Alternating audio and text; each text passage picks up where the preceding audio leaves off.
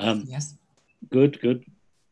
Now there, when she is revealed in the doorway, the Agamemnon and Cassandra, there is the net in which she trapped him and the bath in which he lay defenseless. I'll come back to those in a minute. So even in death, Agamemnon lies under Clytemnestra's control on her strategic threshold. And at the end of the play, she takes Aegisthus, her accomplice Aegisthus, in through that same door into her house. So that's the two things I wanted to say about stage space, the use of the house and the use of the doorway. And now I'll move on to things.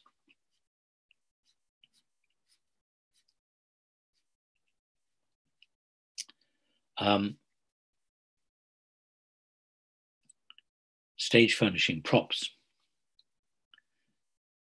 And there are, I think, at least two scenes in the Oresteia that introduce a material embodiment that are outstanding, among the most daring and integrated in the whole of world theatre. And I'm going to talk about one of them. The second one is, I think, I'll put it on one side for now, the trial scene in the third play, in Eumenides, where it's amazing that it actually sets up the entire paraphernalia, the entire setup for a trial and a vote.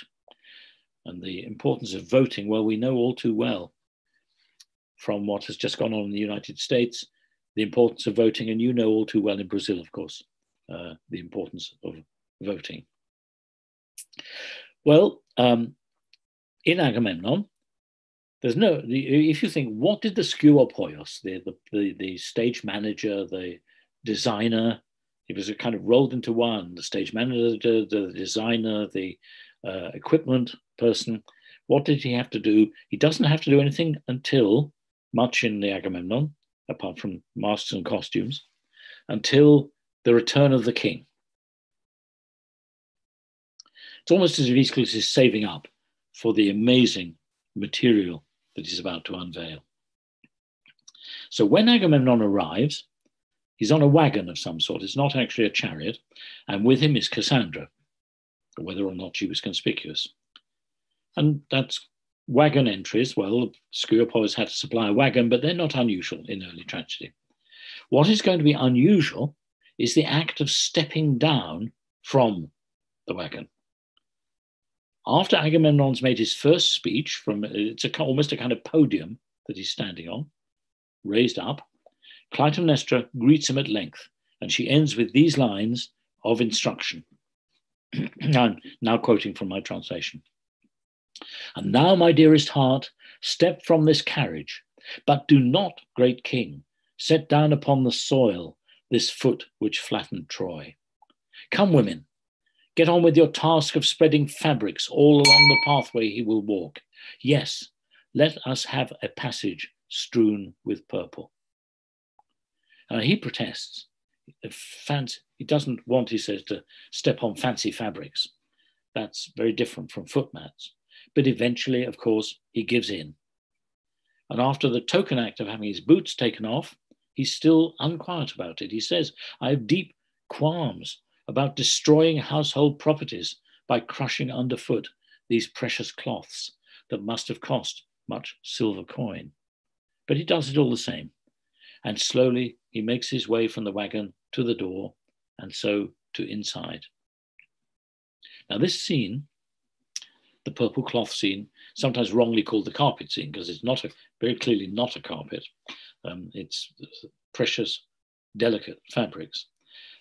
It's so familiar that it's not easy to recapture what an extraordinary stroke of theatre it must have been back in 458 at the first performance. It's unlikely that the audience had ever seen anything like it before. Theatre was still new. Theatre was only 50 years old. And a lavish pathway of purple cloth is laid out for several meters. We can't say exactly how far, but the vehicle probably came to rest somewhere near the center of the performance area. And from there to the door is a pathway, all the way to the door of the skinny building. And the mighty king steps down, barefooted, onto this pathway of cloth and walks slowly along its whole length. And meanwhile, his wife stands by and delivers a kind of enigmatic spell almost about the wealth of the house and how he brings coolness to it. The sea there is, she starts. And the sea, she says, produces an inexhaustible supply of welling purple. Whatever this means, we know it means Agamemnon's death. And in the song that the chorus sing immediately afterwards, they express deep forebodings about what they've just witnessed. So all sorts of danger signals have been lit, all sorts of red lights, and the audience is left free to think over them without much nudging. So let me signal some of them. The cloths are like a stream of blood flowing out from the house, an inexhaustible supply. Agamemnon is destroying household treasures, as you remember he did with his daughter Iphigenia at Aulis. She was a household treasure, and he destroyed her. And this is a dangerously conspicuous display of wealth, and then a waste of it. And that is a motif in the Agamemnon and in the whole trilogy, that to have too much wealth is dangerous, to destroy it is an act of arrogance.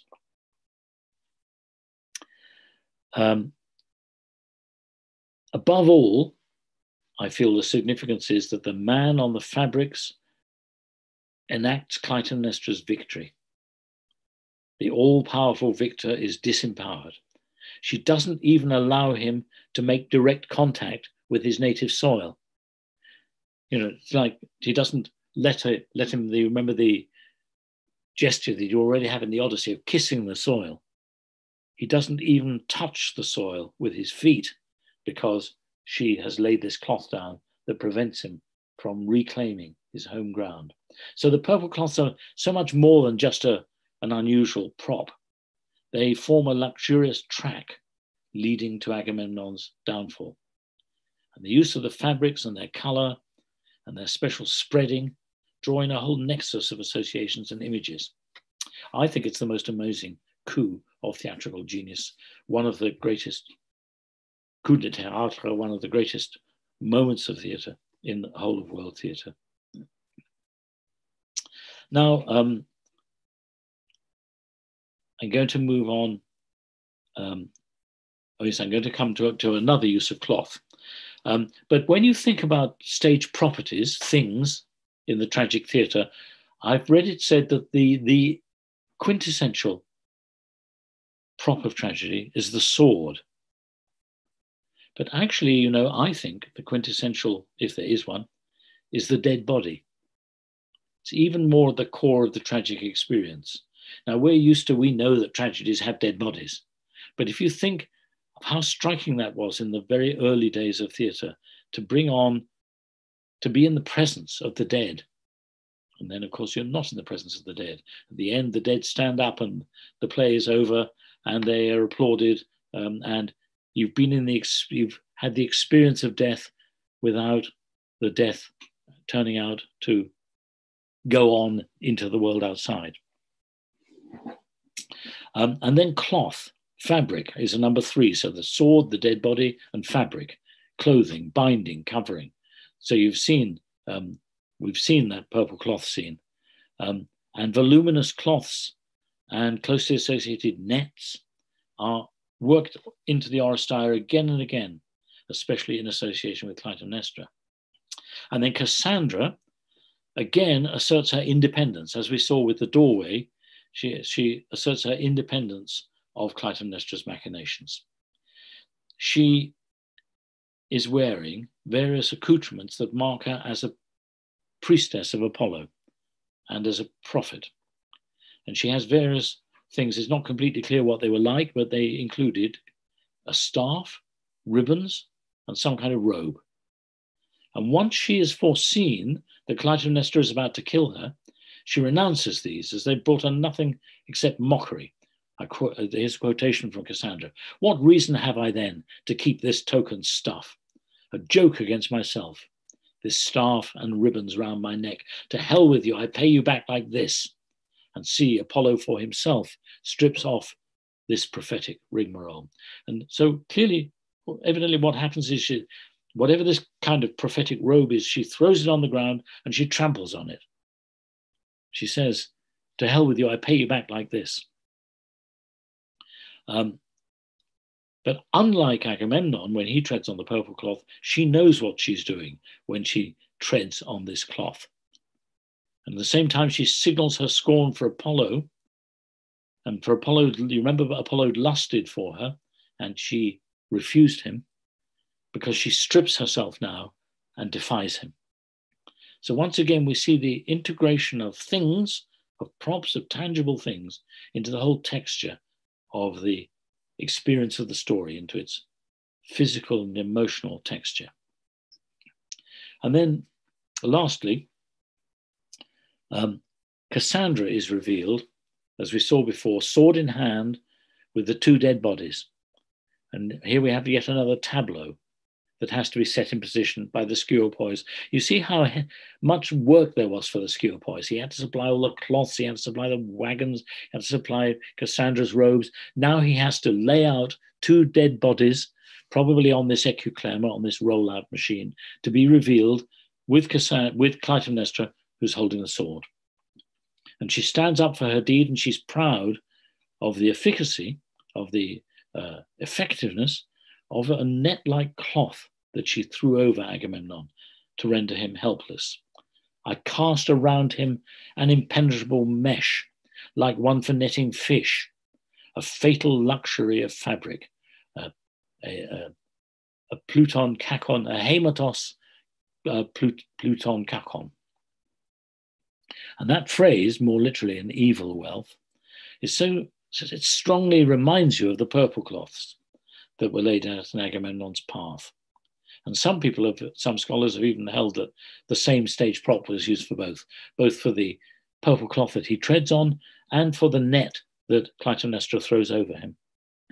And that would make dramatic sense, and it would also be helpful to the skeuopoios.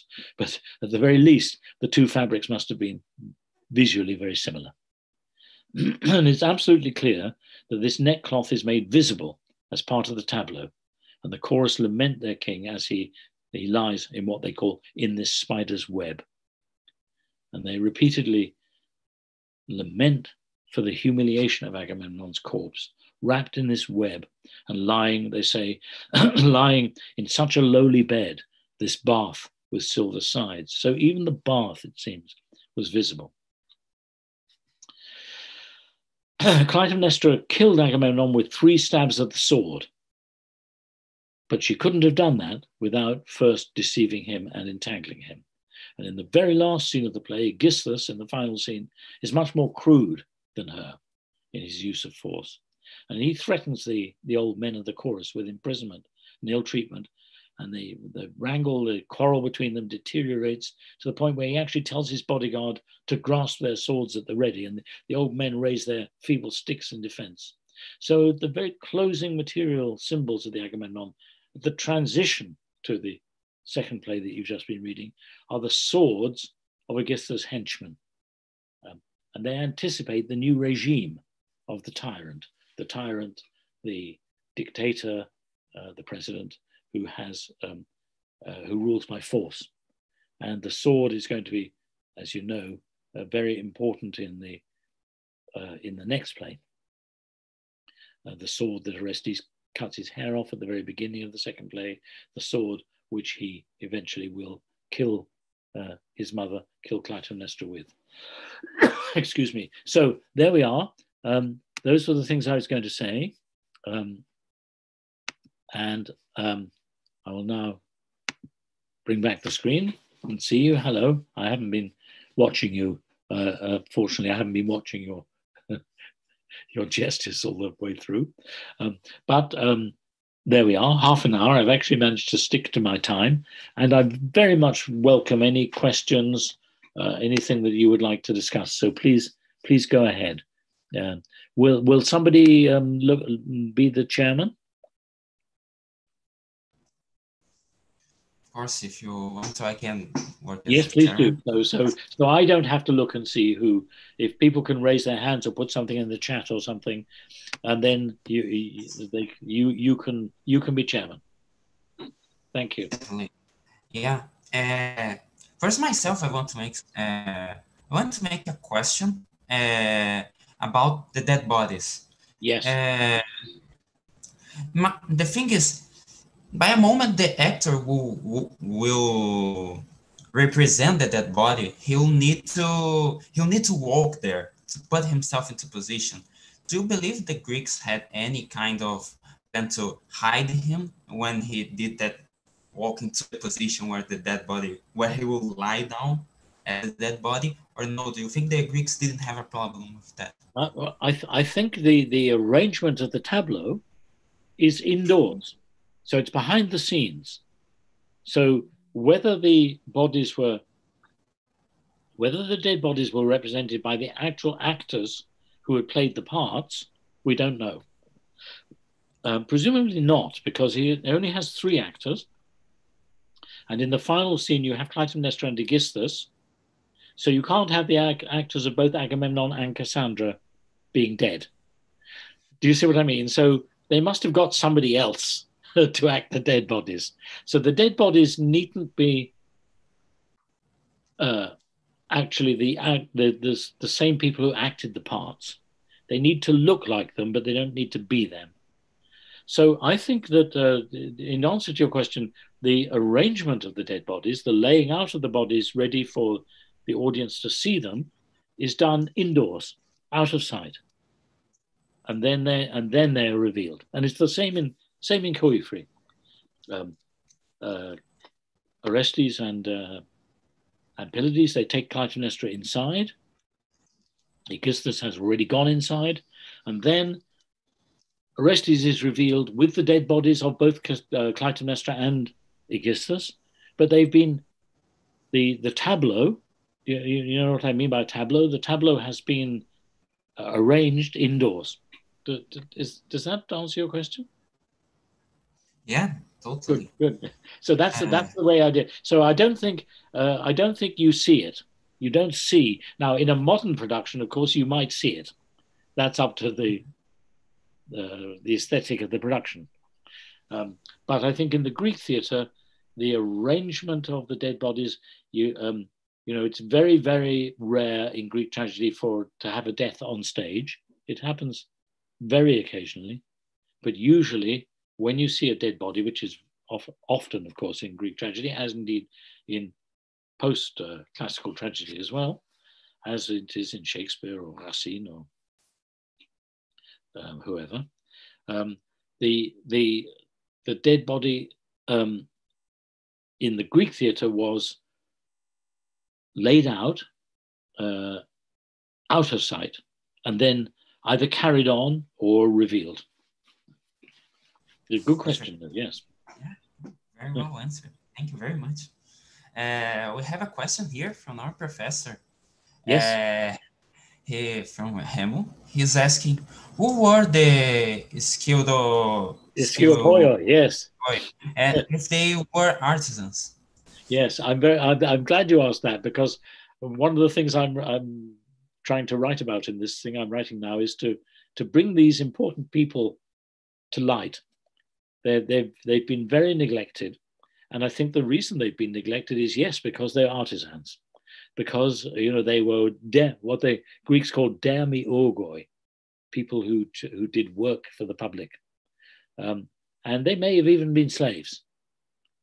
So unlike the chorus had to be free citizens, the actors were well paid, not necessarily citizens. The aulos player was a well-paid, free-born person, though not necessarily from Athens. But we don't know who the skeuopoios was. But there are 2 mentions. There are more than 2, but there are 2 that I particularly remember, which are interesting. One is in Aristophanes' play called The Knights. One of the characters says that the hated politician called Cleon is going to come on stage, but don't worry, it won't look as horrible as the real person, because none of the skeuopoio were willing to make a mask for him. So they are mask makers. And then in Aristotle's Poetics, he actually says at one point the visual side of tragedy is not really part of the poetry, part of the poetic creativity. It's the job of the skeuopoios. So I think the reason why we hear so little about the Skiopoios is precisely because of the question you ask, precisely because he was an artisan, may have even been a slave. And our sources tend to be rather class conscious. They tend to only be interested in freeborn citizens and to neglect artisans. So I think that's a very good point. Thank you. So we have some more questions.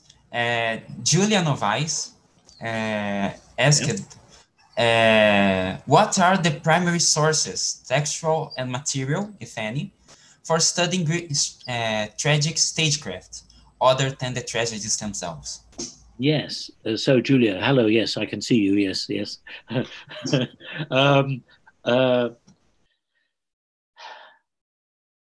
I mean, the plays themselves are the primary evidence, and as you saw in the talk I gave this to you just now, I restricted myself almost entirely to the texts themselves. There are external sources, but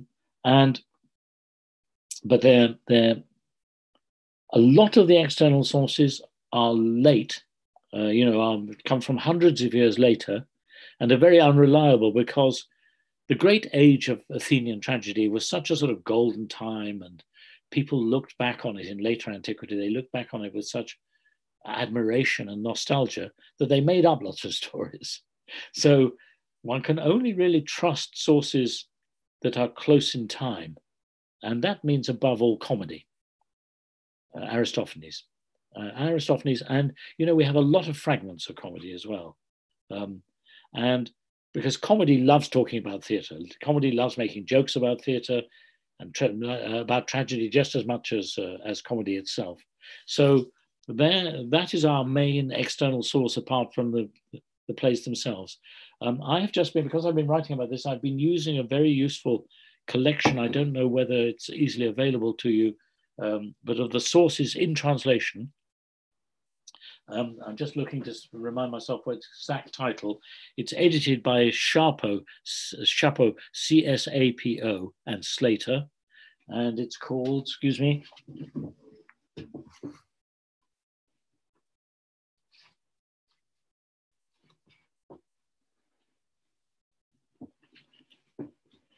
it's called The Context of Ancient Drama.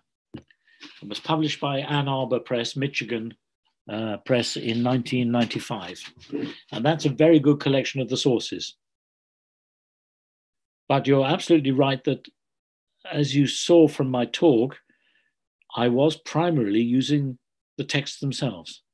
And of course, the texts themselves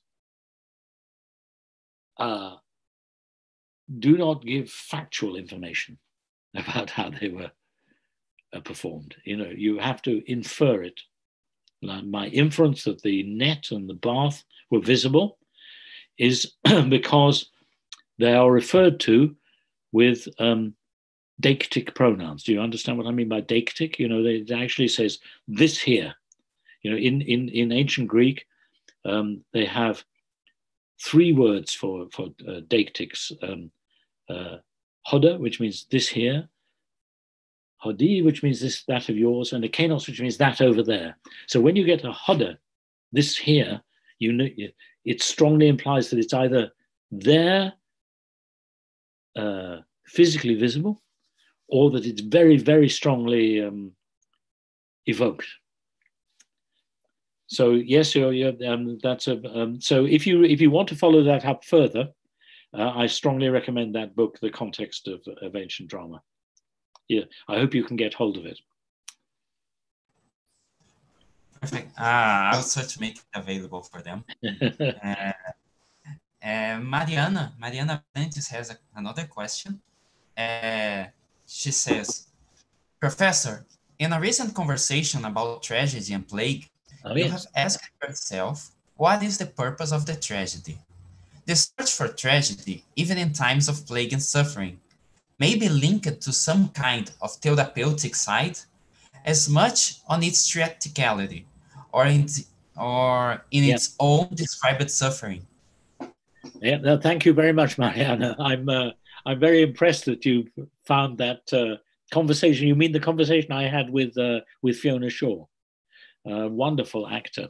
We had a very interesting conversation about tragedy, and obviously in a time of plague, as we have, because of course in Athens. Back in 429, for about 4 years, from 429 to 425, they suffered a plague far, far worse than ours. Probably killed about 25% of the entire population. So it really makes our plague, bad though it is, it makes it look much less. Yes, what I tried to suggest. It's not. I think the effect of tragedy. What is the effect of tragedy on its audience? Now, the brilliant thing in Aristotle's Poetics is that Aristotle asks that question, and I think that was a touch of genius.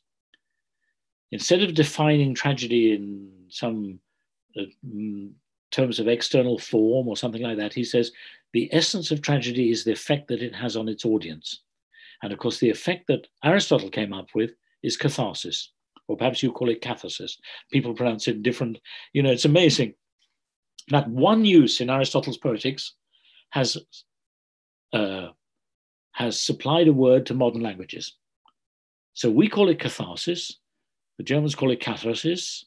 In Brazilian Portuguese, you call it Catarse. What? Catarse. Catarse.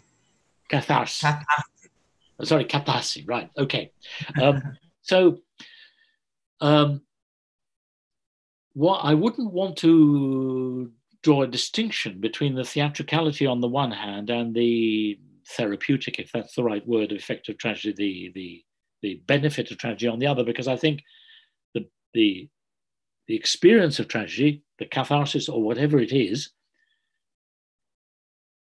achieved through the theatricality, because the theatricality is what makes the audience experience the suffering. So what happens, where I agree with Aristotle this far, that the audience experience the suffering and not only the suffering and the emotions and the thoughts and the dilemmas of the tragedy. And that has an effect on them. And Aristotle says the effect is that it purifies them, that it somehow cleans them. That's what catharsis implies, that it somehow enables them to get rid of something unhealthy. Now, what I was saying in my conversation with Fiona Shaw was I wanted to suggest a different medical or therapeutic metaphor. And I got a bit of inspiration here from Schiller, Friedrich Schiller, the German poet, who, whether he meant it in our modern sense, I'm not sure, because it's in 1792, I think, said that what tragedy does is give its audience an inoculation against the inevitable. Now, I don't know, do you have the word inoculation like a vaccination? Inoculation, you have an inoculation that protects you against catching the disease. Or not against catching it, but it protects you against it. It makes it milder, it makes it less deadly. Vaccination was actually, the word was invented 4 years later by Edward Jenner in 1796. And inoculation actually comes from going in through the eye. And vaccination, of course, comes from the cow, where Jenner made the vaccination for smallpox. So what I wanted to suggest was that what happens to the audience of tragedy is not that they get rid of something, not that they are purified, not that they are cleansed, but that they gain something. Instead of leaving something behind, they take something with them. And so I wanted to suggest that they take with them something like an inoculation, something like a vaccination against the inevitable. Well, I think Schiller meant above all against death. Now, of course, but also against terrible suffering. Tragedy doesn't save us from terrible suffering and death. Above all, on the contrary, tragedy makes us all face mortality. But it's like a vaccination or an inoculation that lessens, that protects against the worst. So what I was suggesting in the conversation with Fiona was that that you leave a tragedy stronger. That you leave a tragedy that the world is a terrible, the human world is a terrible, chaotic, cacophonous, ugly world on which we try to impose some meaning. We try to make some sense of it. We try to stop it from being meaningless. And I think tragedy helps us to make some sense of it, to cope. I don't know if you know the word to cope with, to tolerate. So that was the kind of line I was taking, and I'm very pleased, Mariana, that you looked at the recording of that, and that's the kind of approach that's the chapter. I haven't yet written that chapter, and what I'm writing in a moment. I've written all about the theatricality of the Oresteia, but the very last chapter, which is where I'm reaching, will be precisely about what is the effect of tragedy, what is the point of watching tragedy, what does it do you any good?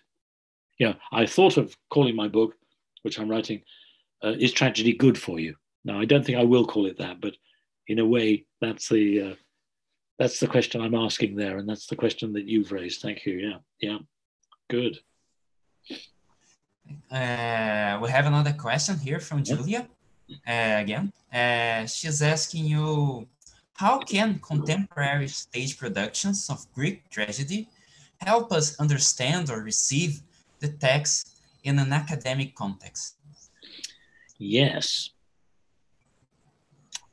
That's a good,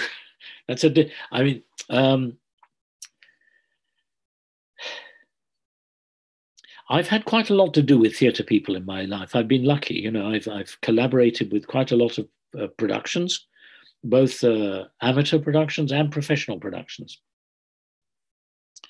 And as an academic, being a kind of dramaturg, do you have that word in Portuguese, dramaturge? It's not really an English word.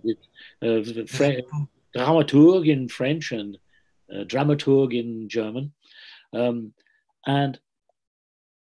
I've enjoyed having that role, but the thing I have learned I must never do is lecture them.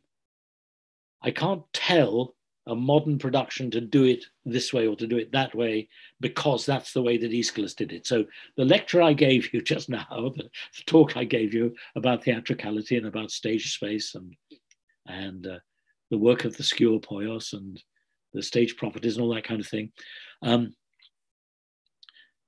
can't impose those on a modern production. And what I have found that I can do, I usually, when I've collaborated with productions, I've gone to rehearsals. And people ask me questions in rehearsals, and I just throw out ideas. And sometimes those ideas turn into something in the production. So I think what we can't do, what academics can't do, is tell theatre people what to do. If academics try to tell theatre people what to do, the theatre people say goodbye. you're just a stuffy old pedant academic, and we are creative creative practitioners in the theatre.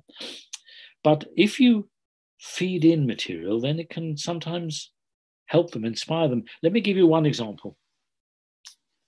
There was a wonderful production of the Oresteia in London now 20 years ago. It opened in 1999. It was in 1999 to 2000, directed by Katie Mitchell, who's you may have heard of, a very important now international director. And I talked with her a lot, and I went to rehearsals, and we were talking about the purple cloth. And I was talking about how in the scene where the chorus evoke the sacrifice of Iphigenia at Aulis, in the first big choral song of Agamemnon, they say that as they held Iphigenia to sacrifice her, her robes fell to the ground. So that's the first time that you get the image of cloth on the ground. And then Katie suddenly said, of course, and this is very much a modern producer's, modern director's approach, of course, Clytemnestra will have kept all her clothes. The mother will have kept her child's clothes. And when the purple cloth was unwrapped in the Katie Mitchell production, it was made entirely of little girls' dresses, of little blood-stained, stained all purple. It was the most amazing moment. And in my little way, I gave her the idea of doing that. So that I think, Julia, that's the way I sort of see the kind of what one might call creative interaction between academics and theatre people. Perfect. We received another question from a friend from Julia, Yes. who asked, in Coephony, Yeah. Clytemnestra asks for someone to bring an axe to murder a man with. Yes. You mentioned the importance of the sword. Yes. I would like to know what are your thoughts on Clytemnestra's axe and if it was shown in the theater on Agamemnon. Yes. Oh, she also said And her name is Caroline. Yes. Okay, Caroline. Yes.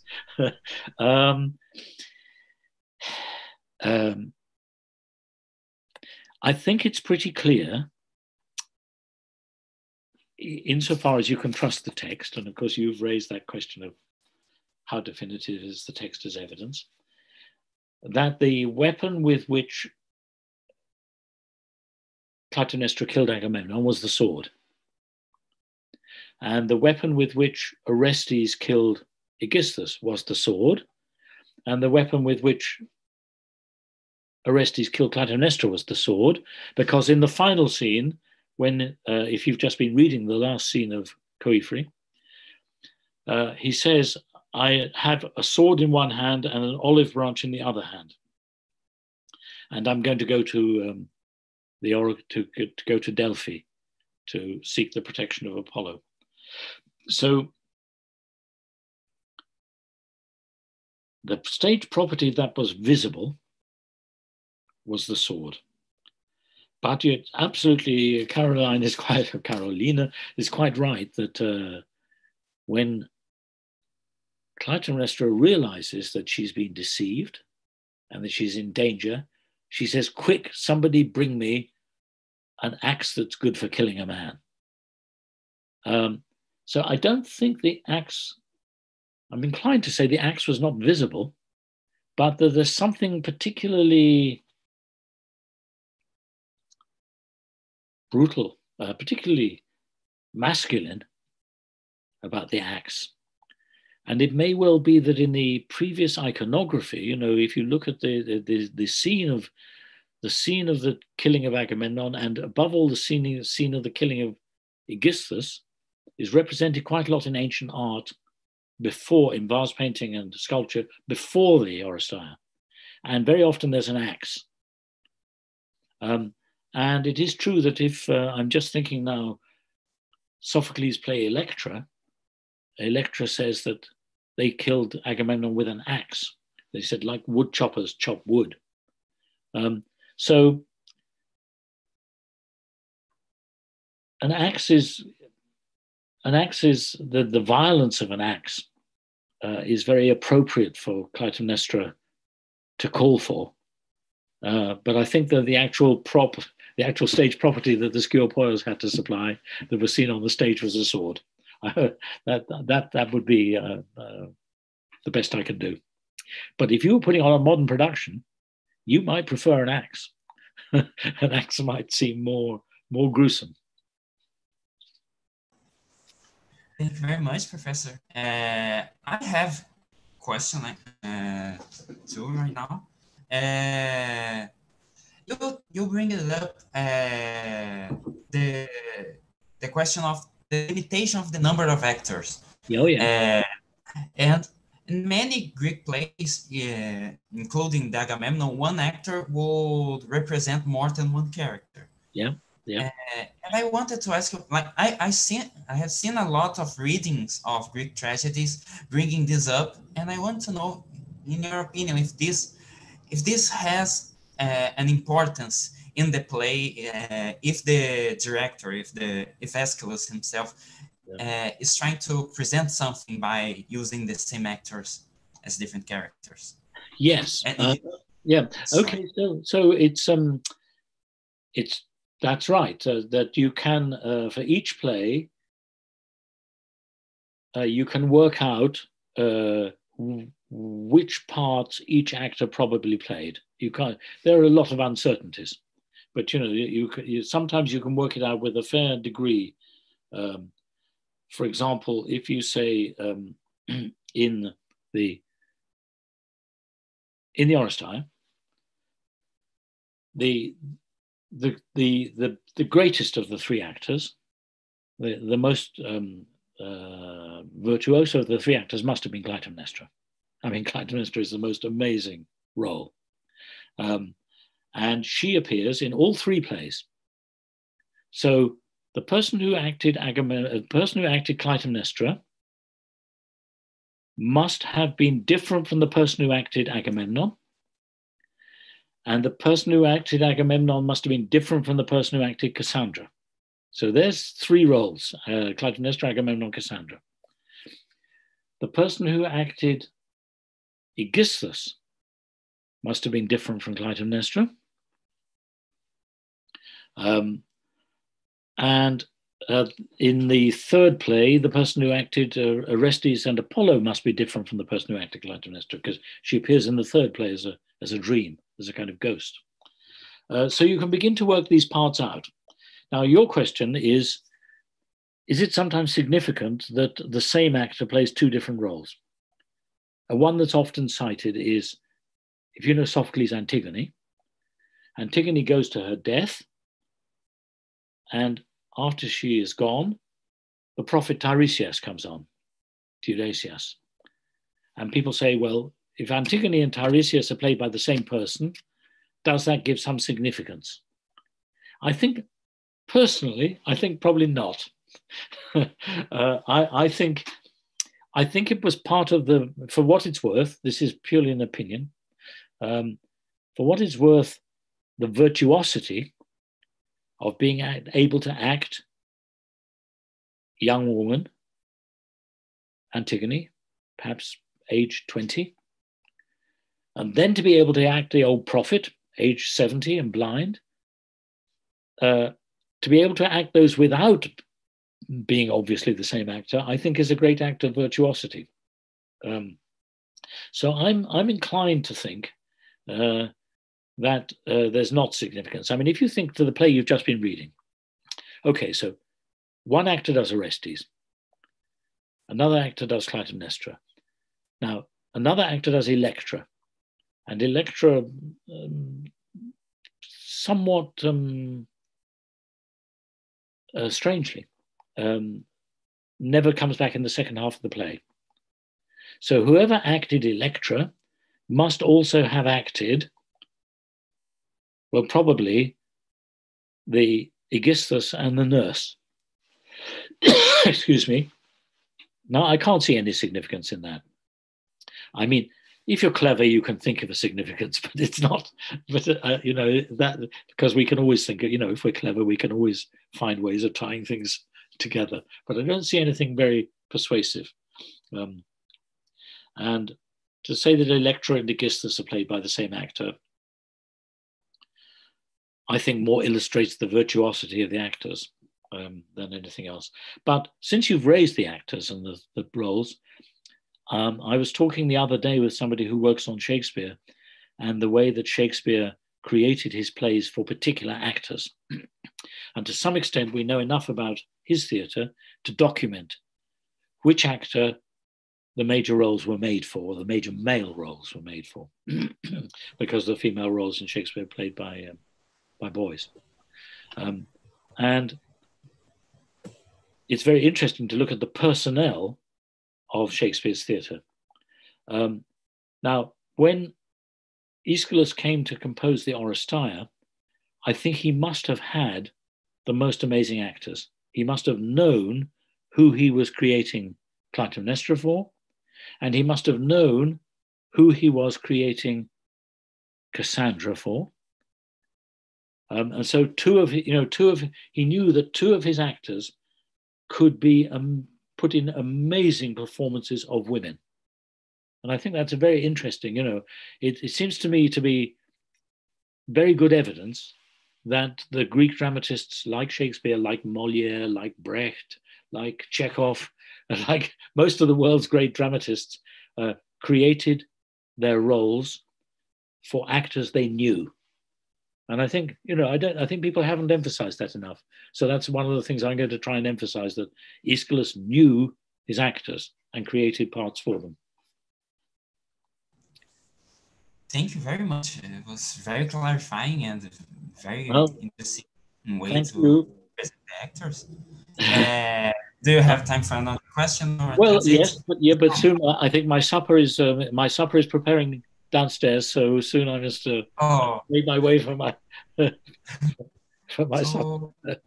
Just one last question about rehearsals, because we know that the plays were rehearsed, and we know that sometimes even in different cities, I have read about the rural Dionysia. We know from life that Aeschylus presented in Sicily, in Syracuse. Yeah. And I wanted to know, would the same skilled work in the different rehearsals, will the same actors go there?